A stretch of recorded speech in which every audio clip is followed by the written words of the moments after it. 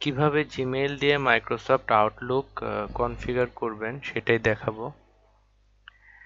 তাহলে প্রথমে আপনার ইমেইল অ্যাকাউন্টে আপনি লগ ইন করবেন। লগ ইন করার পরে এখানে সেটিং বাটনে ক্লিক করার পরে সেটিংয়ে যাবেন। এখান থেকে আপনি forwarding and POP IMAP click করুন। ক্লিক করার পরে ইনেবল আইএমএপি তে ক্লিক করবেন। তারপরে সেভ চান্স দিবেন।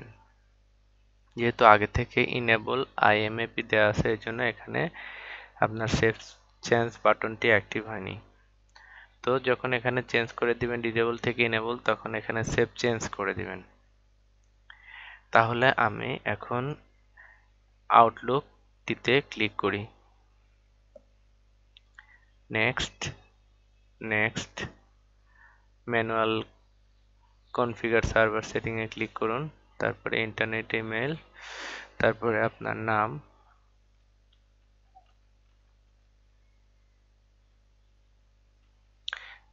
ইমেইল অ্যাড্রেস,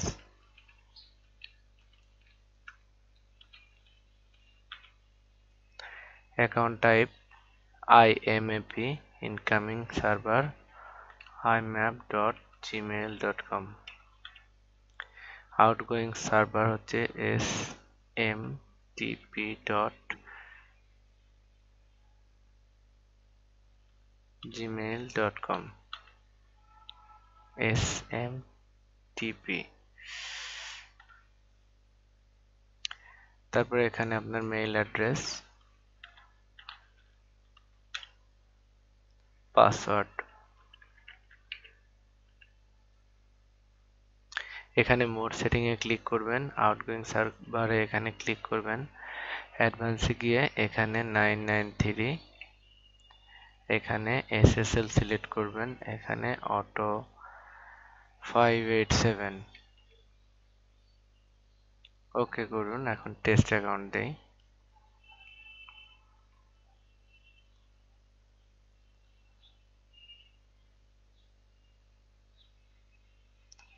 দেখেন আপনার ইমেইল আউটলুককে জিমেইলের সাথে কনফিগার হয়ে গেছে। এখন ক্লোজ করে দেই। নেক্সট,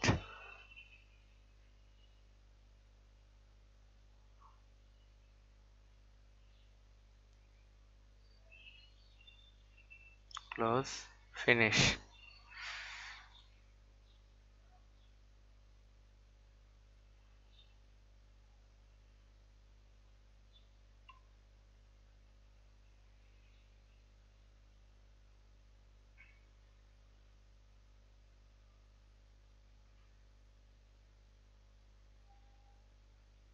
দেখেন আপনার ইমেইলগুলো এখানে চলে আসতেছে অটোমেটিক্যালি।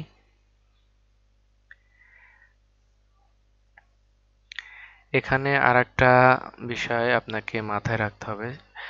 অনেক সময় দেখা যাচ্ছে যে আপনার আউটলুকটি কনফিগার হবে না। আপনার কেন হবে না সেটা হচ্ছে, আপনি যখন প্রথমে ট্রাই করবেন তখন দেখা যাচ্ছে যে লেস সিকিউর অ্যাপটি যদি টার্ন অফ করা থাকে সেক্ষেত্রে হবে না। সেক্ষেত্রে আপনাকে এরকম একটি মেইল দিবে, সাইন ইন অ্যাটেম্প প্রিভেন্টেড। এখানে লেখা থাকবে someone just tried to sign in two year Gmail account two from apps. তাহলে এটাতে কি করতে হবে,